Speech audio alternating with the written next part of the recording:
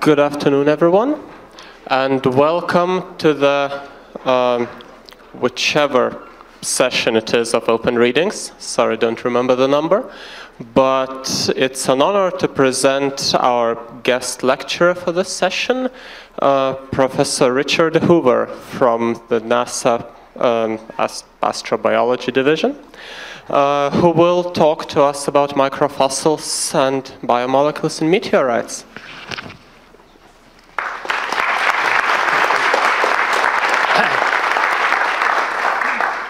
Thank you very much. It's indeed an honor to be here to speak with you this afternoon, and I have very much enjoyed having an opportunity to see some of this beautiful city. It's my very first visit to Lithuania. Microfossils and biomolecules in meteorites.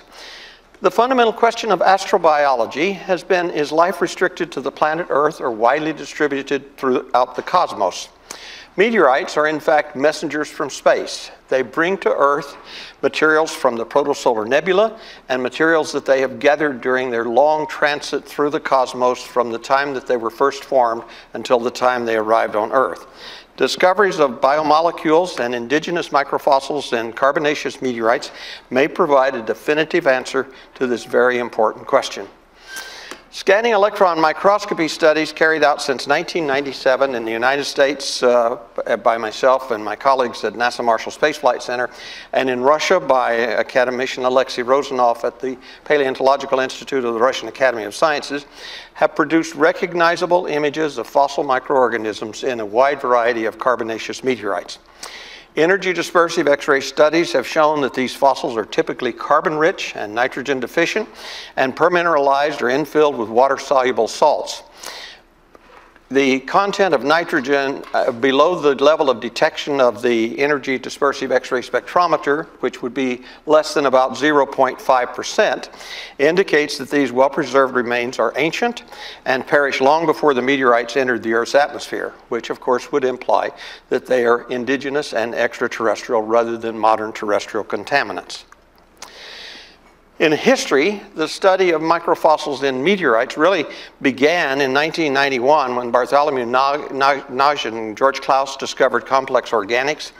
They were studying oil shales, and Bartholomew Nagy had a gas chromatograph which allowed him to look at organic chemicals within the oil shales, and he decided to look for organic chemicals within carbonaceous meteorites, and he found that they were essentially identical to the kind of things he was familiar with in oil shales.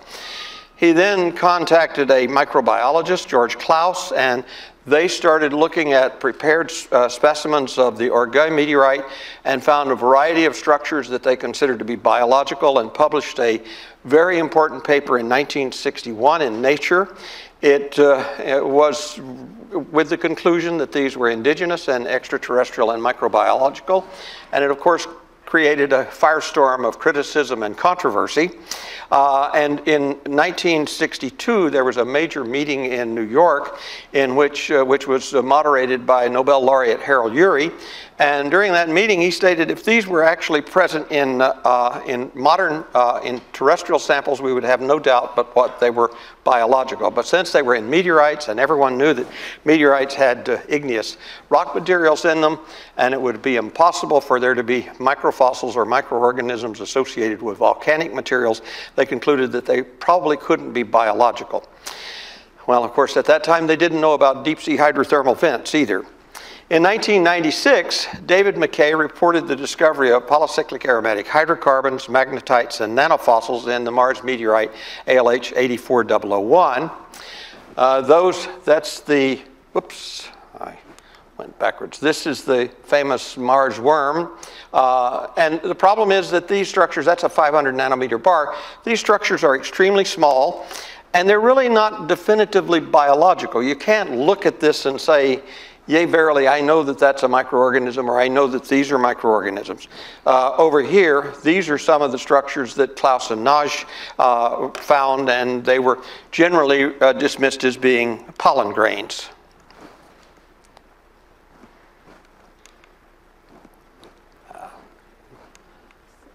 How come I'm not getting an advance? No? Okay, it's weird.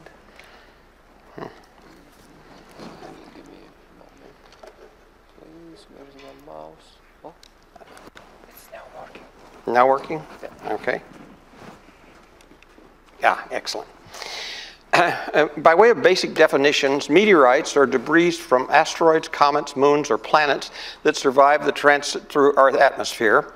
Carbonaceous chondrites, or carbonaceous meteorites, contain extraterrestrial carbon, water, organic chemicals, biomolecules, and microfossils. Biomolecules are essentially molecules that are produced by life. They are essential to living organisms as opposed to organic chemicals. There are a wide variety of organic chemicals that can be produced abiotically. One of the important points of biomolecules is you have homochiral amino acids, sugars, nucleic acids, DNA, RNA, and structures like that that are not formed by abiotic processes. Microfossils are fossils of ancient microorganisms, and they are microscopic in size, and there are a wide variety of different types of eukaryotic and prokaryotic cells that are studied as microfossils. In the prokarya, we have archaea, bacteria, and cyanobacteria are the dominant kinds that are encountered in carbonaceous meteorites. You also see bacterial mats, but a mat is identifiable, whereas individual coccoidal or bacillus-type bacteria are very difficult to tell much about by morphology alone. And typically, all bacteriologists today do taxonomy on the basis of 16S RNA. One of the interesting points is I've had people tell me you can't tell anything by morphology alone, and when they tell me that, I say, well, the problem is for the last 2 centuries, scientists have identified genera and species of diatoms, cyanobacteria, radiolaria, silicoflagellates, etc., on the basis of morphology alone. And if you contend that morphology is not good for anything, then you have to say, well, probably paleontology shouldn't be considered a science, but when you find a Tyrannosaurus rex, it isn't very difficult to convince other people that that was probably a biological organism at one time in the distant past. The eukaryotes that we find include acritarchs, algae, prasenophyte algae, diatoms, forams, fungi, and testate amoebae. And the taxonomy of many of these ancient groups are classified entirely by cell morphology, size, and range. Biomolecules are present in all living organisms. One of the dominant types that we find in carbonaceous meteorites are the amino acids, which are relatively simple kinds of molecules. We have the carboxyl group and the amino group and the R side chain and a hydrogen. And in glycine, that R side chain is hydrogen. So glycine is symmetric. All of the other amino acids, that R side chain is something different, so they are asymmetric. And as a result of that, you have chirality. They are formed like L-alanine here and the D variant. And the L variant is called L-alanine because it's levorotary. It rotates the plane of visible light in a counterclockwise direction as opposed to rotating the plane of visible light in a clockwise direction in the D enantiomer. When you make these amino acids by abiotic processes, you get racemic mixtures. You get equal numbers of L and D amino acids, and so D over L equal 1. Well, it's interesting that even though there are thousands of amino acids, there are only 20, well, really 23, but we only count 20 as the major ones, proteinogenic amino acids. They are encoded by the genetic code in the L enantiomer, and they form proteins of all living organisms. And this phenomena of homochirality is in fact a very profound and important characteristic. In biomolecules that we also are important in this study are nucleobases like the purines adenine, guanine, and the pyrimidine, cytosine, thymine, and uracil, which are essential for the canonical base pairing of DNA and RNA. And of course, you have the D sugars, ribose and deoxyribose. In DNA and RNA, all of the sugars are all the D enantiomer. You have carbohydrates, lipids, and in the meteorites we find ancient biomolecules like humic and fulvic acids, prestane, phytane, and vanadium porphyrins, which are the breakdown products of chlorophyll. Most of the carbon in carbonaceous meteorites is kerogen. The vast majority is kerogen. You have others that are in the aromatics, in amino acids, and so forth. But the kerogen is these huge molecules that occur with the breakdown of biological materials on Earth, and you have them in oil shales and, of course, the dominant form in coal. At the age of 25, a very brilliant young man by the name of Louis Pasteur discovered chirality in biomolecules. He was studying the optical activity of crystals from wine dregs, and he found out that the paratartaric acid rotated the plane of polarization of visible light. But yet, when he made paratartaric acid by chemical processes, it didn't, and he was curious. So he took the crystals and meticulously separated the one shape of the crystal that was like this from the other shape like this, and when he got them separated, he discovered that they each had optical activity, and one rotated the plane of polarization right-handed and the other left-handed. But when he was looking at the paratartaric acid from the wine, it had all been made by biological processes, so all of these crystals were of the same enantiomer.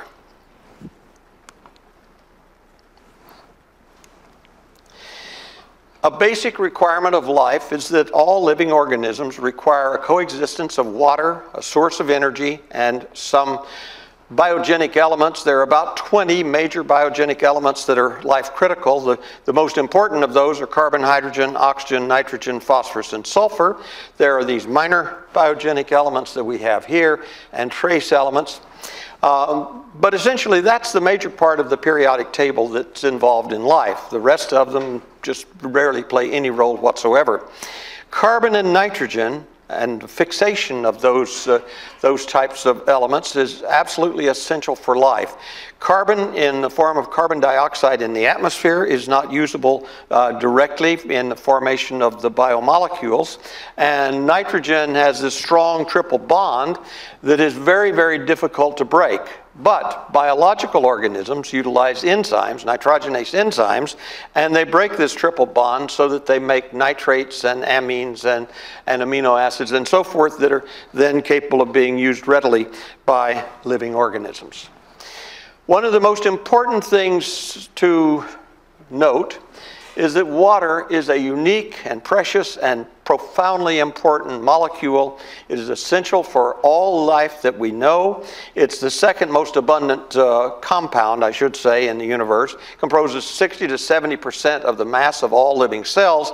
And the fascinating thing is that the water molecule has this kind of an H2O with a HOH bond angle of 104.5 degrees, which gives water molecules polarity. Water expands on freezing. It has high surface tension, high boiling point. And the most interesting thing, the maximum density is at plus 3.4 degrees Celsius for fresh water and at minus 3 Celsius for salt water. And as you know very well, if you put liquids of different densities together, the most dense liquid sinks to the bottom and the least dense liquid stays to the top, which leads to a very important conclusion. The deep oceans and seas throughout the universe are all the same. The oceans under the crust of Enceladus, if it's fresh water, it would have a temperature near the bottom of plus 3.4 C. If it's salt water, about minus 3. So if you take microorganisms from the bottom of the Atlantic or the bottom of the Pacific and transferred them to Enceladus or Europa or Pluto and drove through the crust into the oceans beneath, they should be perfectly at home. One of the things that I love to study are what we call microbial extremophiles, and they grow from temperature range of about minus 20 C to over 150 C. Well, actually, I say here 120. We have an organism we've been working with for 2 decades that actually lives and grows at 150 C, but I didn't put that here because we've never published it, because we have no clue what it is. We haven't been able to get a 16S gene sequence. It's a great treasure of my laboratory, and one of these days I hope we'll be able to publish it. Microbial extremophiles inhabit polar ice caps, glaciers, ice caves, hypersaline pools, this incredible array of regimes, deep sea hydrothermal vents, and deep within the crust of the Earth. Tens of kilometers down, you have chemolithotrophs that live in the rocks, break up the rocks and extract from them the necessary chemical elements to form water and carbon compounds, and they live entirely by chemolithotrophic processes, in which case essentially they're eating rocks and making the necessary materials for life. Microorganisms can also grow, certain types, on spent nuclear fuel rods, I went fast, sorry. Spent nuclear fuel rods, and they have the capability of remaining resistant to high levels of radioactivity. I've had an opportunity to search for microbial extremophiles in a wide variety of places. These are some of the cold places in the Matanuska Glacier, the ice cave of the Shermacher Oasis in Antarctica, the ice cave in the Kverkuvik ice cave of Vatnajökull ice cap of Iceland, and I also collected samples to search for microorganisms at the South Pole with Jim Lovell and Owen Garriott. These are a beautiful little organism, Spirochaeta americana, that I collected in Hollow Alkaline Lake, Mono Lake in California. They're obligate anaerobes. They require absence of oxygen in order to live and grow. And we named this new organism Spirochaeta americana when it was published in 2003. Professor Sabita Buizov of the Russian Academy of Sciences spent 2 seasons wintering over at Vostok, Antarctica, and drilling in the deep Vostok ice. And many years ago, he brought me samples of deep Vostok ice, and we started looking at it under the electron microscope. And we found very interesting things. This is a pair of diatoms that had just replicated. They're from the 2,827 meter core beneath the surface of Lake Vostok. We searched for microbial extremophiles in a core that I took from a Pleistocene thermokarst pond in Alaska and the Fox Tunnel of Alaska, and we found very interesting organism that we were able to culture and grow. 32,000 years old, the first living organism on Earth from the Pleistocene that's alive today, and we named that organism Carnobacterium pleistocenium. It's a psychrotolerant rather than a psychrophilic, which means that it can live in cold temperatures, but it can also live at room temperature. It's perfectly happy growing in a wide variety of conditions. It is anaerobic.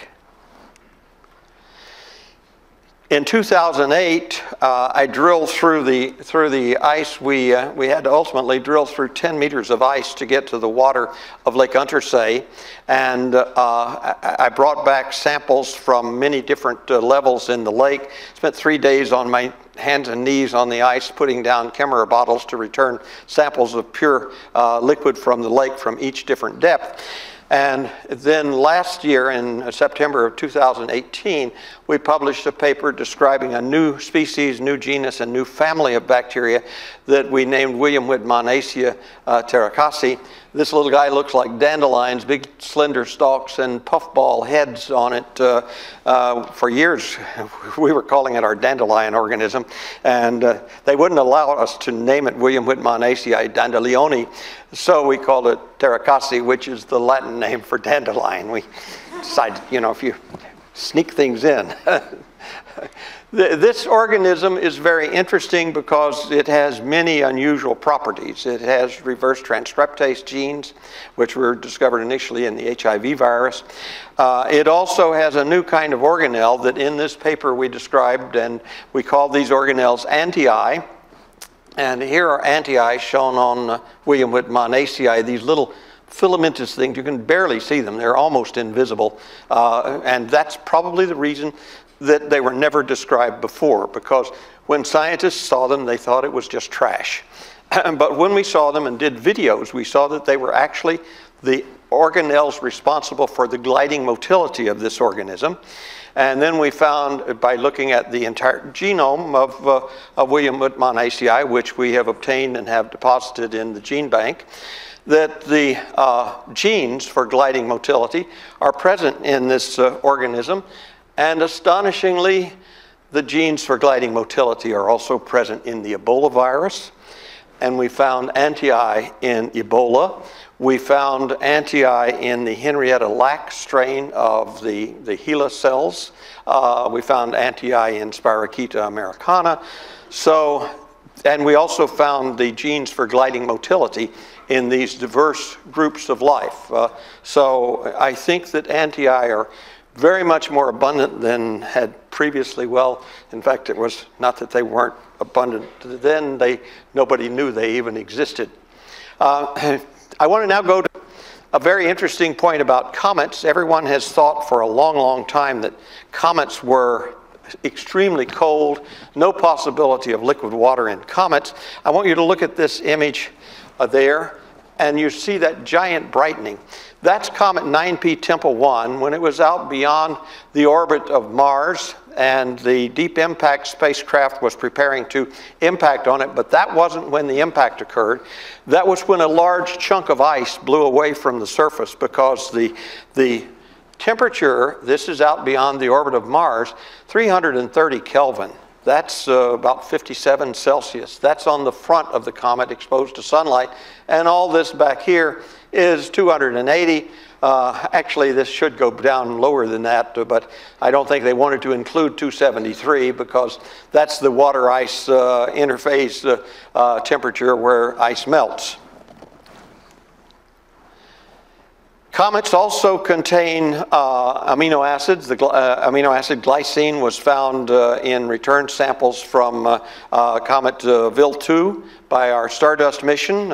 Anorthite and cubonite were also present as minerals, and those are only found and only formed in liquid water. So that gives a definitive line of evidence for the existence of liquid water on comets. We also see these beautiful pictures of 67P Churyumov-Gerasimenko. We see these nice streamers where gases, as it comes nearer the sun and it gets hot, the volatiles are being blown off and they're bringing out particles of ice and water that rapidly freezes and dust and so forth. And that's what gives rise to these beautiful streamers. And the solar wind eventually forces these into an anti-solar direction, and you wind up with a tail. Here is a color photograph of 67P, the only one that was ever published. And if you look at it carefully, there are dark blue-green areas, green patches, and so forth, and red and purple regions on it as well. Those could well be produced by cyanobacteria. You have a wide variety of cyanobacteria that form these different colors. When we did diving at Lake Untersee, we discovered large stromatolites under the 10 meters of ice that were growing at very, very low light levels, and they were deep red and purple in color. But they were cyanobacteria. They would have been blue-green in color if they had been growing in the pond at the end of the road.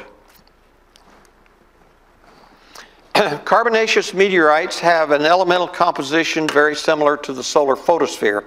They have 3 to 22% deuterium-enriched water, about 4% extraterrestrial carbon, and they contain diamonds and silicon carbide grains and zircons and so forth that are 4.6 billion years old, so they're older than the planet Earth.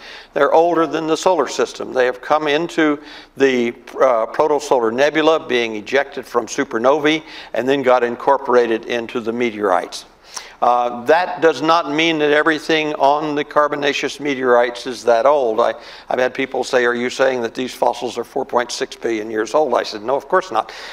I'm less than 4.5 billion years old myself, and yet I live here on Earth. So, not much less. Carbon in the meteorite rock matrix is mainly kerogen, as I mentioned before. And the fascinating thing is that studies of the biomolecules uracil, the del-13C, this was work done by Martins et al. They got a value of plus 44.5 per mil, and xanthine plus 37.7 per mil. You would never find those kinds of isotope compositions in any terrestrial carbon. So that proves that uracil and xanthine in the meteorites are extraterrestrial in origin and nature. There's extensive aqueous alteration of the minerals that are found, and that proves that there was liquid water on the parent body, and the deuterium-hydrogen ratio of the carbonaceous water in the carbonaceous meteorites is very similar to that of comets. In 1988, Sargent did an intensive study and concluded that the Murchison meteorite that landed in 1969 is probably associated with the comet Finley. There are a variety of biomolecules found in carbonaceous meteorites. You have amino acids, carboxylic acids, hydroxy acids, sugar-related compounds, but not sugars, amines, amides. As I said before, nitrogen heterocycles like some of the purines and pyrimidines, sulfur heterocycles, aromatic hydrocarbons, aliphatic hydrocarbons, and terpenes. So there's a whole host of these complex organics, but the ones that are absent are very interesting because cytosine degrades into uracil with a half-life of 17,000 years, and thymine degrades into xanthine at 0 C and pH of 7 with a half-life of 1.3 million years. So you could have had all of the necessary nucleobases in living organisms in whatever was the parent body of the carbonaceous meteorites, as long as that life died long, long ago. It had to have been many half-lives of 1.3 million years, or you should expect to find thymine in the meteorite. But they're not found, have never been detected by all of the scientists that have studied the biomolecules and organics of the carbonaceous meteorites. Well, in 1806, March the 15th, the Alais meteorite landed in southern France, and it was the first carbonaceous chondrite known. Berzelius studied it in 1834 and found water. He almost threw his sample away. He said, it's contaminated, it can't be real. Then he found other scientists had found water, and so he went back and studied it, and he made a number of interesting discoveries, including finding evidence of organics. In 1864, Pisani and Klotz found carbon and water and organics similar to coal, and they also reported that Orgay disintegrated upon, in my movie, I guess there isn't working, is it? Well, okay, it's turned into sound. I had a video showing a piece of Orgay disintegrating when a droplet of water is dropped on it, and that's not showing well, but it actually happens very, very quickly. When you drop a drop of water on the Orgay meteorite, it's like you've dropped a drop of water on an Alka-Seltzer tablet. It starts bubbling and disintegrates into particulates very quickly because the Orgay meteorite is essentially what we call a microregolith breccia. It's a bunch of tiny particles held together by mainly magnesium sulfate salts, and when you put water on it, these magnesium sulfate and ammonium sulfate and other water soluble salts dissolve, and the meteorite starts disintegrating. Nagy reported organized elements in '62, and in 1963, Palik, who was an algologist at Eötvös-Loránd University, drew these pictures of what she called blue-green algae in the Orgay meteorite. Well, I find exactly the same kind of things. Here you see a filament coming up with an apical cell, and she marked delineation of cells here. Here is a tapered filament ending in an apical cell, as you would expect in a tapered calyptrate trichome of Nostocacean cyanobacteria, and this is in the Murchison meteorite. One of the fascinating things, though, is that at that point in time, Klaus and Nagy could not definitively say that what they had was indigenous to the meteorite because there were too many people saying it was probably pollen grains, and so they called them organized elements. And then the problem with Palik's work is, even though she could recognize it as biological and cyanobacteria, it was dismissed as being essentially contamination. And she had no way of proving that it was not the biological contaminant. The palynologist, the father of palynology really, Timofeyev in St. Petersburg, Russia, found a whole host of acritarchs that he described from the Migay CM2 carbonaceous chondrite. And this was really the first absolutely definitive evidence, in my opinion, because acritarchs are extinct. You would not expect extinct eukaryotic organisms to be present as a modern contaminant. In 1997, academician Rozanoff and I, working independently, both reported the detection of cyanobacteria and acritarchs in the Orgay and the Murchison carbonaceous meteorites. Well, in terms of materials and methods for the research I'm going to tell you about, I obtained samples of orgueil meteorite from Claude Perron of Musée d'Histoire Naturelle de Paris, from Émile Ladier, from Montauban Museum, Paul Sapir Planetary Studies Foundation, and the Field Museum of Chicago, and Bill Birch at the Murchison samples from the Victoria Museum in Melbourne, Australia, where most of the Murchison materials are maintained. In terms of methods, I didn't want to be accused of getting coding artifacts, which is what David McKay was accused of. And we had a new microscope at the NASA Marshall Space Flight Center that allowed you to do scanning electron microscopy studies of uncoated non-conductive samples. So we used this environmental scanning electron microscope, calibrated. We're using element and mineral standards and lunar grains and so forth. Essentially, I would break the sample and put it in using sterilized tools, sterilized with propane torch, which is not only killing bacteria but vaporizing bacteria. So that way I knew it couldn't have any bacteria contaminants.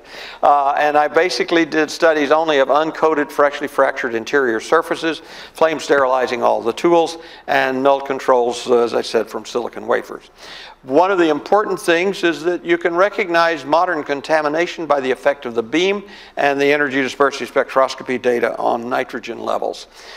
These are the various meteorites that I've studied at Marshall Space Flight Center. The yellow ones, or the green ones, is where the microfossils are, I would consider to be abundant. You don't have to look very long before you find them. The yellow ones, they're present, but it may take several hours, perhaps even a day or two before you start finding microfossils in these meteorites. And in the red, all of the time that I've spent looking, I have never found microfossils in Corunda or Allende meteorite, and never found them in any of these L4, L6 chondrites, or the diogenite Tatooine, or these nickel iron meteorites that we collected in the Tuyol Mountains of Antarctica. So basically, the most abundant microfossils are found in the CI and CI1 and C2 ungrouped carbonaceous meteorites, and in some of the CM2 carbonaceous meteorites. In addition to the biomolecules I mentioned before, other scientists have found that they detect pristane and phytane, which are long-chain hydrocarbons, isoprenoid hydrocarbons, and they're derived from the phytol chain of the chlorophyll molecule. Now, interestingly, they never found chlorins or chlorophyll itself. If these were contaminated by modern cyanobacteria, you shouldn't find ancient porphyrins and ancient pristane and phytane breakdown products.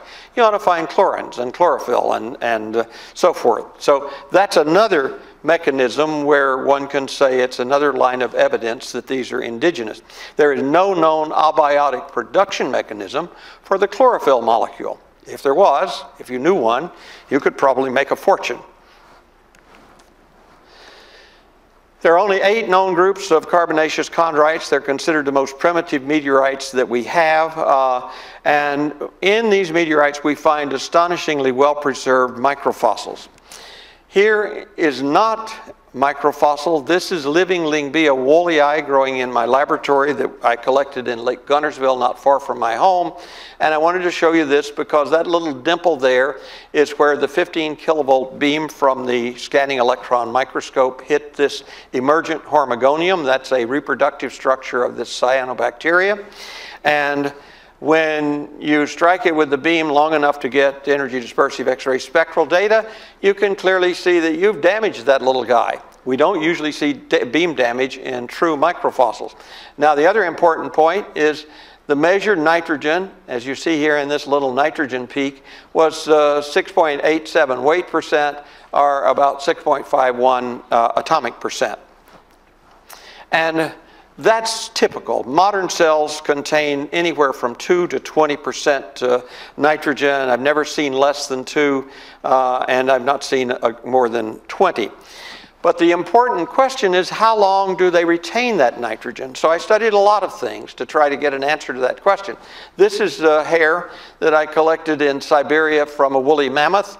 I know that mammoth to be 32,000 years old. And there's the beam damage where the beam came in on this modern mammoth hair, only 32,000 years. And notice here, there's a very, very beautiful nitrogen peak because, of course, that hair contained lots of protein that hasn't disintegrated. And so we get nitrogen of 11.6% atomic. And that guy is clearly not a modern biological material. By doing this kind of study with all of the samples that I find, everything that I find in a meteorite that looks biological, I do energy dispersive X-ray spectroscopy. And here are filaments in the Orgueil meteorite, in the Murchison meteorite. Up there, there are a couple of filaments of fungi in Murchison that we discovered were showing nice nitrogen peaks, and I thought, what's going on? I told my friend we should take it out of the microscope, and we went and looked, and we saw a pale blue-green color. They were moving around under the beam. That was a piece of Murchison that had been lying in a museum shelf in Chicago, and when Dr. Meenakshi Vadva sent it to me, I called her, I said, hey, are you sure this isn't contaminated? Well, she said, why do you ask? I said, well, we're finding fungi on the outside of it. I said, how did you protect it from being contaminated? Well, we don't do that. Why would we worry about such things? They kept it in a museum drawer and open to the air. And what had happened was I had gone off on my microscope and fallen into an old crack in the fusion crust. And so I was looking at recent material that had invaded this old crack. Now here we have 2.7 billion year old cyanobacteria and trilobites, and they're all the same as what we see in almost all of the filaments in the Orgueil meteorite. There's actually one, that's an aconite that got up to above 2%, but I'm convinced that that is indigenous, and it had continued to retain nitrogen on the inside of this thick cell wall of the heterosister aconite. This is an interesting bit of data because here we see nitrogen and we see the amino acids in the various living bacteria. These are the typical amino acids that you associate with proteins. And here's alpha amino isobutyric acid. These are non-biological, non-protein amino acids. But the important point to note here, these are the amino acids found, oops, I went the wrong way. These are the amino acids found in the Murchison, Murray, Orgueil, and Ivuna meteorite. These are the amino acids found in hadrosaur bones and the amino acids found in flies in amber. And you notice these lines, that says, oh, it's not there. So the same amino acids that are missing from the meteorites are also missing from hadrosaur bones and amber encased flies, which tells me that the absence of those amino acids doesn't mean that what we're looking at is abiological. It simply means that it's very old. This is an interesting pair of images. I showed this earlier. This is a formidium, and you see it comes up to a circular apical cell, looks very much like a tasty donut. And here we call this organism, this formidium, when it's found in ancient sites, we call it Siphonophecus. This is in the Kupsagul Cambrian phosphorites, and here are all of these donuts lying around that were from the apical cell. It's not looking like a nice one there because somebody came along and took a bite out of it, I think. Tasty. This is a lovely image of this same complex array of cyanobacterial filaments with a glycocalyx here. And here we see this exact object in visible light, and it is jet black in color, which is because of the fact that this has undergone the transformation of all of the organic material being converted into keratin. Here we have 2D X-ray spectroscopy of it, and we see the carbon. There's nothing there in oxygen except in the phyllosilicate cap, and it's negative in iron, and about the same throughout in nickel and sulfur. If this were a late contaminant, you would expect the nickel and sulfur maps to be like the iron map. This is an embedded filament of Nosticacean cyanobacteria in the Murchison carbonaceous meteorite.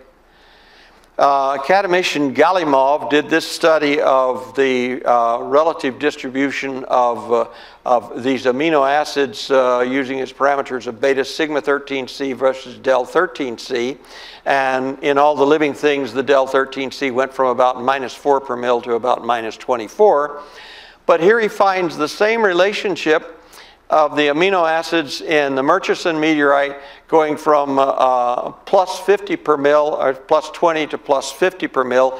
That is clear proof that those amino acids are extraterrestrial, but academician Galimov said in his book on the biological fractionation of stable isotopes that there was a dramatic analogy between the relative distribution of amino acids in Murchison and the relative distribution in living things. When I saw that and met him first, I told him that to me that was the best evidence, biochemical evidence and isotopic evidence for the existence of life in carbonaceous meteorites. And he kind of drew back and said, well, yes, I guess I see how you might interpret it that way. It was out of his own book. This is a piece of the Argueil meteorite. This is in Montauban. That piece is about that big around. Argueil is very precious. That's worth an enormous amount of money. But of course, nobody sells Argueil anymore because nobody has any to sell. It's all in museums or being used for scientific research. Here in the Argueil meteorite, we see an absolute mat of cyanobacteria, lots of filament. And now notice, this is a 20 micron bar. We're not talking about nanometer-sized things. We're talking about giant microorganisms. This guy here is 60, 70 microns. Here's one that's about 40 microns across. This is Microcoleus. This is a coiling cyanobacteria, and we're finding a very interesting array of these coiling cyanobacteria now in the carbonaceous meteorites. This is an interesting, which I don't know whether this is biological or abiotic.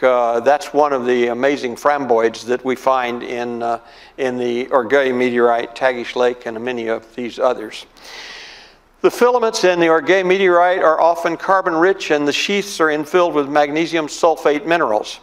Many of the filaments have size and morphology very much identical to well-known cyanobacteria and sulfur bacteria, and we find a diverse array of modes of reproduction in these particular kinds of cyanobacteria. We find septate binary fission and cleavage.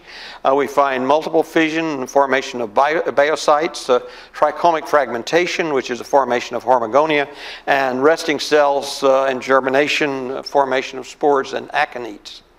Here is a very nice picture of a filament from Argueil, and this beautifully shows the size and shape of individual cells on the inside of this very, very thick sheath, so we can see cell wall constrictions, and that makes it possible to determine that this is a uniseriate linear chain of cells, 1.8 microns in diameter by 5.5 microns in length.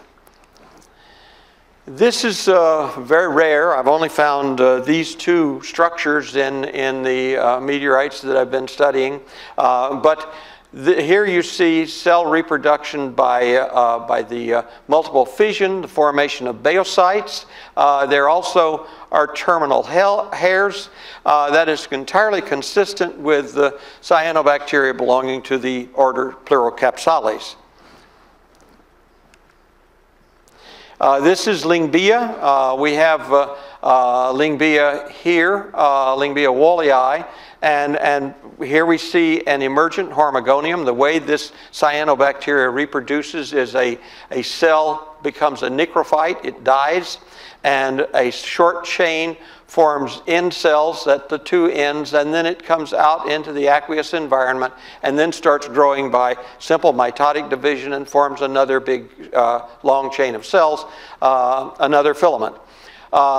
Each of these individual cells is like a stack of coins, of 10 euro coins, and so it's like you put them in a holder, which is this sheath. Now this one is empty because the cells have all evaded or evacuated from this sheath, and after the cells leave, these sometimes collapse upon themselves. This is a collapsed filament in my laboratory of living oscillatory elude, but the important point here is in the center. This is not from living structures. This is from the Orgea meteorite, and you see a thick sheath with an emergent hormigonium here, and you see here a collapsed filament, just like we see here and we see here.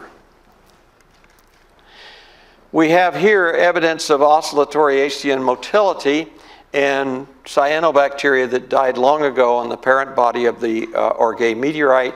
And when these cyanobacteria move, the oscillatory Acei move in a spiraling kind of motion. And as they oscillate and spiral along, sometimes the sticky substance, the exopolysaccharide on the sheath, will get stuck to a rock. And as they move, it gets twisted, and you see this nice little spiral down here. And then you can see that this whole filament has gotten twisted a bit, and then the trichome is emerging there. Very similar to what we call Lingbia spiralis. This is in deep Vostok ice, a nice spiral sheath where the filament has left it. And we see the same kind of a spiral sheath here in a long filament in the Orgea meteorite. Now again, this is a 20 micron bar, so you can get an idea how absolutely huge these microfossils are.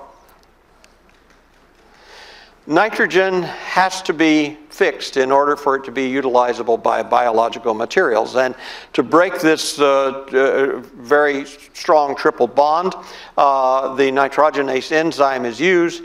And the problem is the nitrogenase enzyme is poisoned by oxygen, and the cyanobacteria is carrying out photosynthesis and producing oxygen.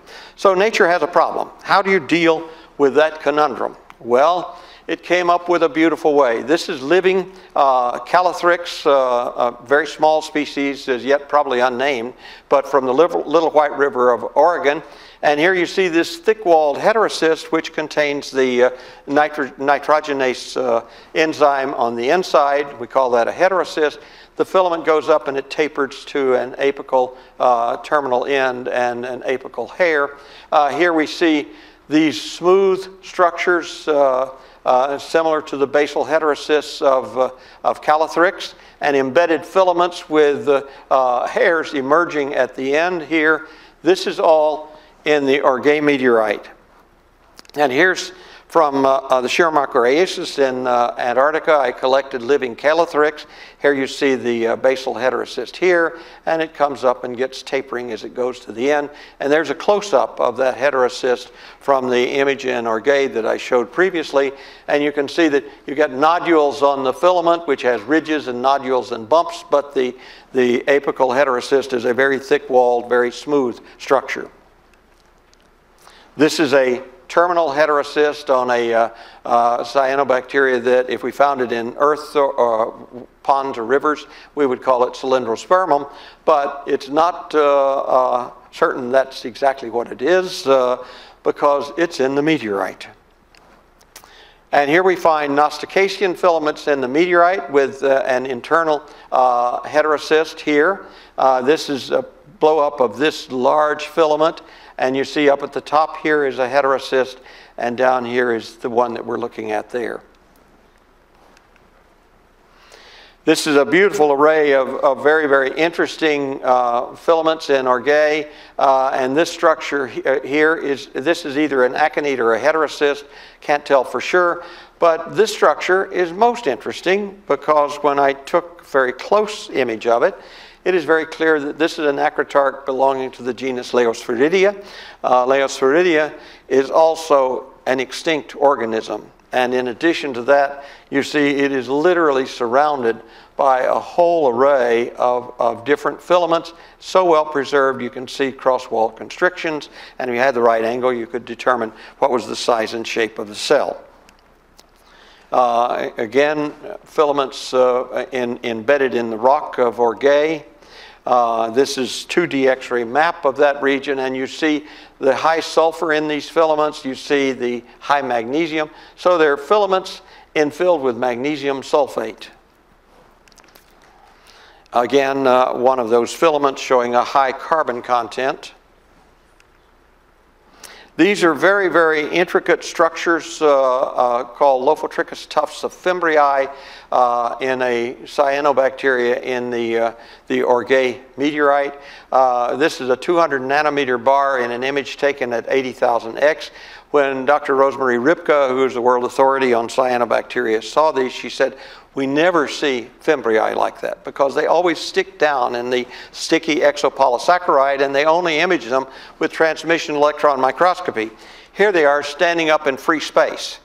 And I think the only way that can be explained is that the water that was around them evaporated very rapidly. And you don't get rapid evaporation on Earth, but you could get rapid evaporation on a comet if a pool near the surface was exposed to vacuum because of a chunk of the surface blowing away, and so you could get rapid and immediate freeze drying and preservation of these structures. The preservation of fossils in the carbonaceous meteorites is unlike anything we ever see in terrestrial rocks. It is far, far better. In fact, it's hard to see that in living things. This is a beautiful, large epsomite-infilled cyanobacterial filament.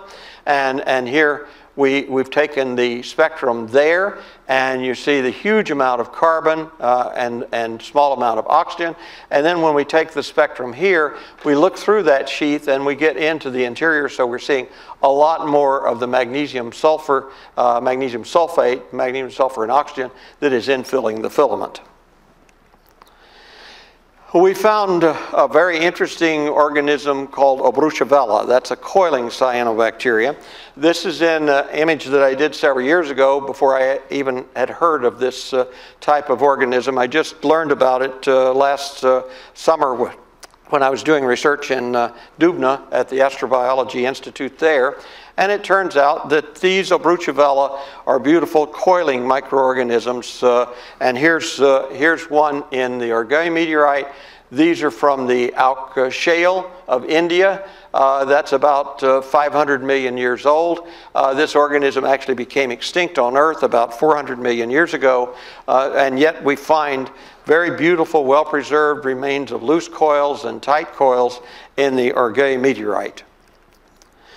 Diatoms are very interesting to me. I've been intrigued with diatoms for many, many years. This is a picture of diatoms from Jeremy Hatie that I published in an article in June 1979 called Those Marvelous Myriad Diatoms in National Geographic.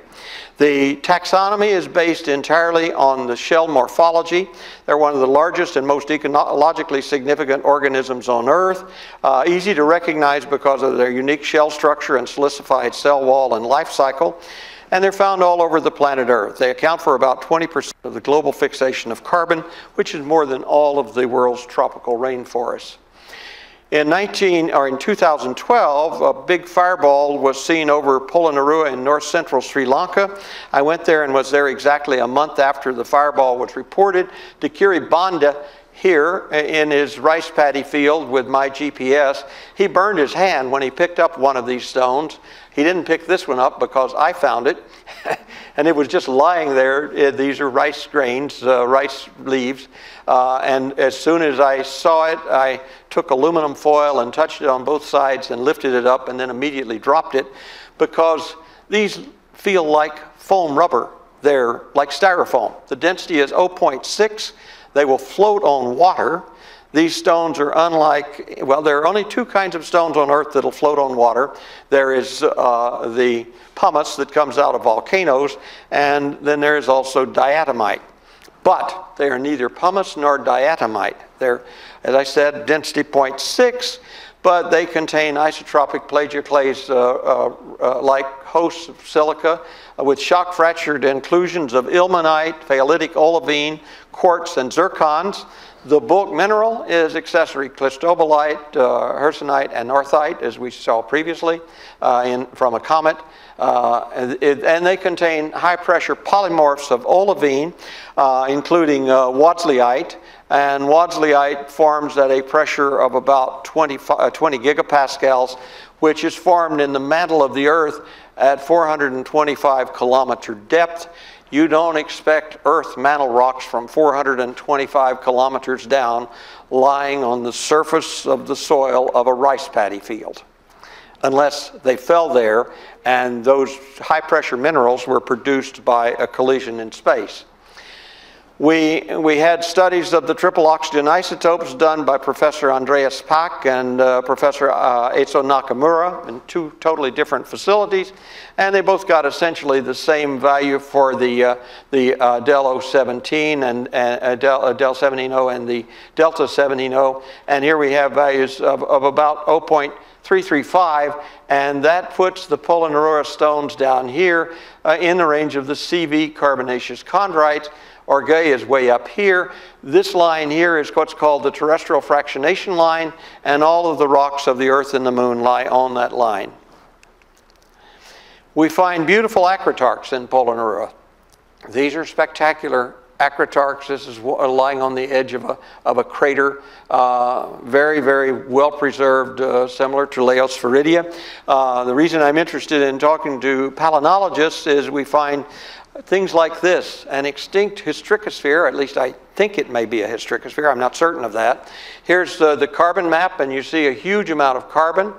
But look at these gigantic spines. Now, this is a 100 micron bar, so this is an enormous microorganism with spines that are going out 150, 200 microns long, very, very thin, and they're not broken.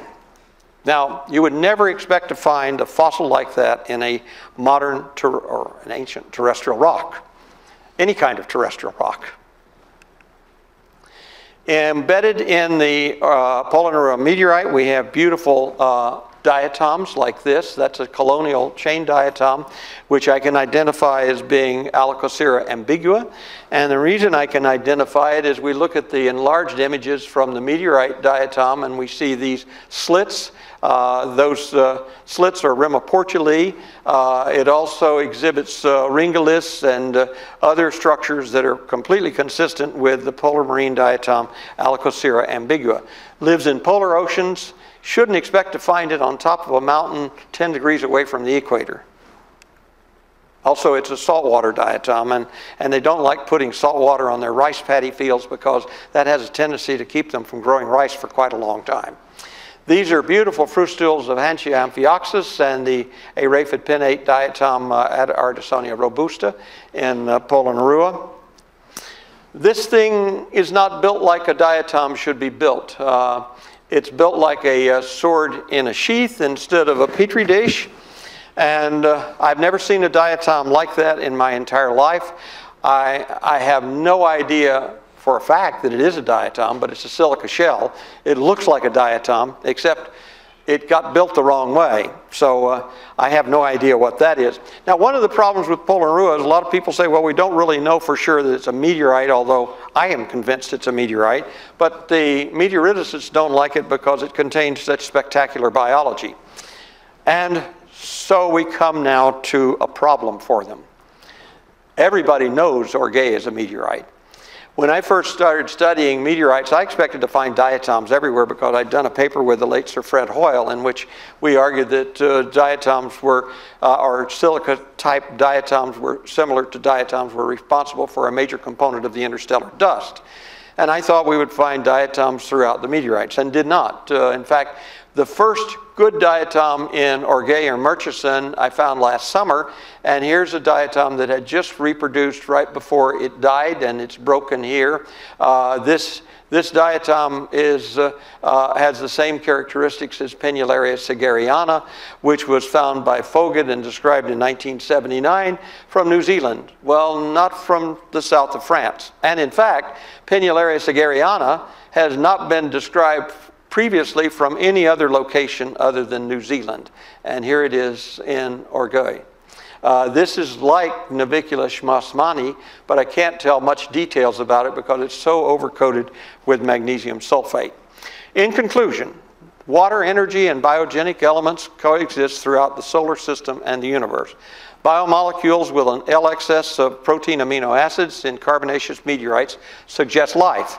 The presence of chlorophyll breakdown products like porphyrins, pristane, and phytane indicate ancient life. And the absence of 12 protein amino acids and 2 nucleobases and a host of other life-critical biomolecules proves that the meteorites are not contaminated by modern microorganisms, bacteria, cyanobacteria, or diatoms.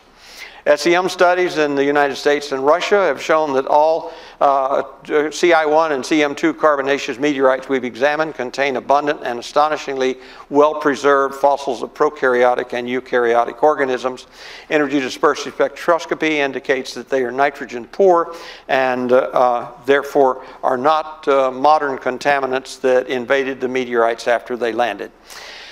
The anomalous oxygen-carbon ratios and the presence of extinct microorganisms indicates that these are actually the ancient indigenous remains of extraterrestrial life forms that grew on the parent body of the meteorite long before it entered the Earth's atmosphere and died there. I want to acknowledge discussions with a number of very eminent scientists, Academician Rozanov, Academician Galimov, and the late Academician Georgy Zavarzin, who wrote the microbiology textbooks that were studied by almost all microbiologists in Russia. Lyudmila Gerasimenko, who also died a few years ago, but she was one of their premier experts on cyanobacteria, and Rosemarie Ripke-Herdman of Institut Pasteur, scanning electron microscopy with Greg German at NASA, and Jane Wallace, Nori Miyake, and Max Wallace at Cardiff, and at the Paleontological Institute with Elena Zgala, and the samples I've mentioned before where the samples came from. So I conclude with that. Thank you very much.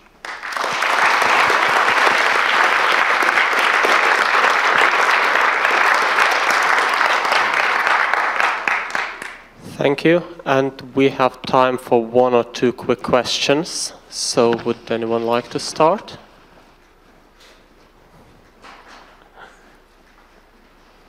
Surely someone has a question. Everyone seems to be quite overwhelmed. Oh, okay.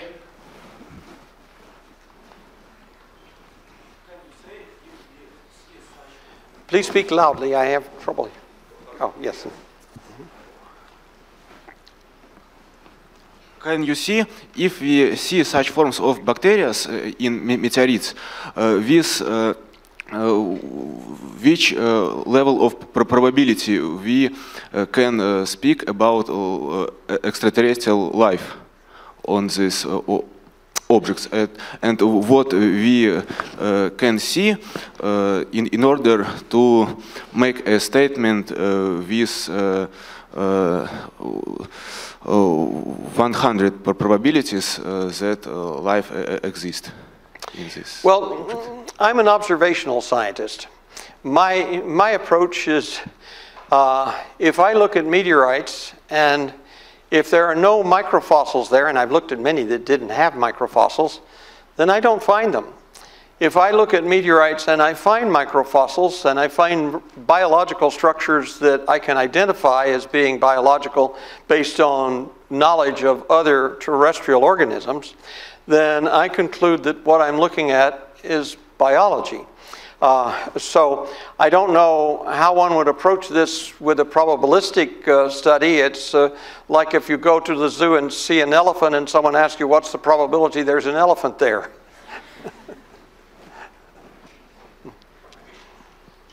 Okay, and one more question.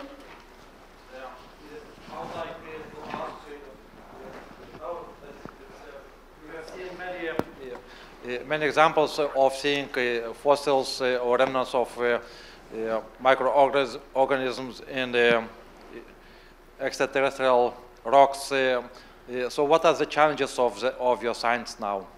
What is the chances of what? Challenges. Challenges. What are you seeking? What are you after? The challenges. Well, the question is very simple. Either microfossils exist in meteorites or they don't. And the challenge that I give to the challengers is twofold. One, there are many scientists that have studied the biomolecules. And if these are recent contaminants, then they must explain to me how you can contaminate a stone with living organisms and not put in all of the requisite biomolecules of life.